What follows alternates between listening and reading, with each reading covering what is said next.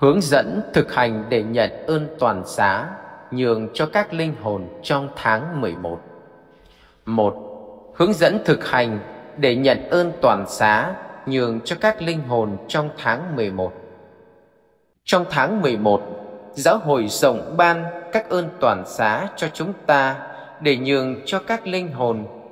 Đây là thời thuận tiện để chúng ta giúp các bậc cha mẹ, ông bà, thân bằng quyến thuộc ra đi trước chúng ta. Xin anh chị em bớt chút thời gian làm các việc đạo đức sau để nhận được ơn toàn giá, nhường cho các linh hồn theo chỉ dẫn của Tòa Ân Giải tối cao. Đầu tiên, Tòa Ân Giải tối cao nhắc lại các điều kiện luật định để được ơn toàn giá là xưng tội, rước lễ, cầu nguyện theo ý Đức Thánh Cha và từ bỏ mọi quyến luyến đối với tội lỗi. Bước đầu tiên và quan trọng nhất là quý vị và anh chị em phải dốc lòng từ bỏ mọi quyến luyến đối với tội lỗi. Ngay khi có thể, xin đi xưng tội, rước lễ, cầu nguyện theo ý Đức Thánh Cha.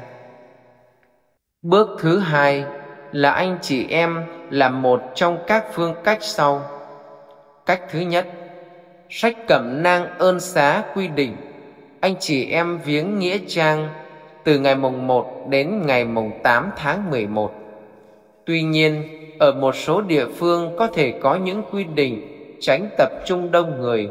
Trong các trường hợp như thế, Tòa Ân Giải tối cao cho phép viếng nghĩa trang trong suốt tháng 11.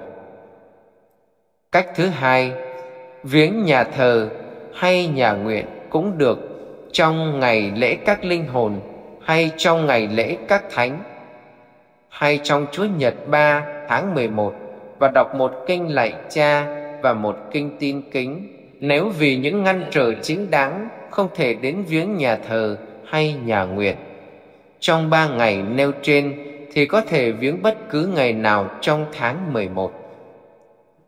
Cách thứ ba, những người già, người bệnh và tất cả những người vì lý do nghiêm trọng không thể rời khỏi nhà mình hay do những hạn chế được áp đặt bởi các cơ quan có thẩm quyền nhằm tránh việc tụ tập đông đảo các tín hữu ở những nơi linh thiêng, anh chị em vẫn nhận được ơn toàn giá nếu hiệp nhất về mặt tinh thần với tất cả các tín hữu khác.